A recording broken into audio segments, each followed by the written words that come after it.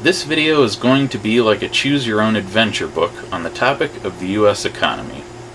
I really want conservatives to explain to me how their worldview works, so I'm going to break this up into pieces.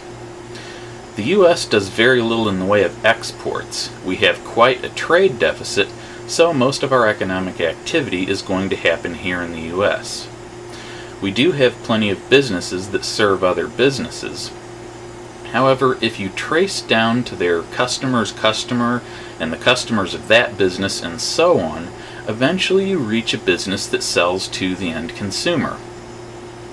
So, a mining company might supply raw material to a smelting plant, which in turn makes various materials, and these are sold to factories which make some kind of shelving units, which get used in a chain of retail stores.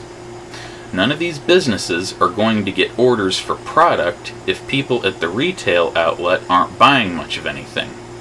So, can we agree that we have a consumer-based economy where the majority of economic activity ultimately relies on the end consumer?